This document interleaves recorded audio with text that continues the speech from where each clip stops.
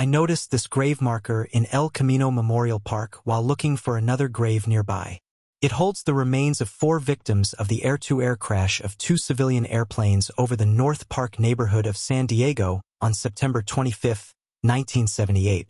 All passengers on PSA commercial flight 182 and a 2-person Cessna died as a result. A total of 144 people.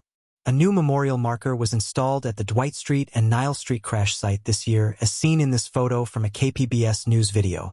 I have not seen any reports about the 4-person grave. Online listings for many of the victims do not indicate the location of their graves.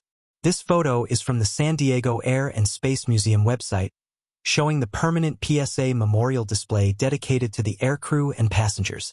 The 4 names on the grave marker are Bryce Bonner, James E. McFerrin, Leo G. Reeder, Alan C. LeBeau. The crash investigation revealed that the pilot in the Cessna was learning how to fly under instrument flying rules, so a temporary barrier was in place in front of the plane's windshield. That barrier prevented the instructor pilot from seeing the much larger PSA jet before they crashed into it. Pilot training rules were changed as a result of the investigation.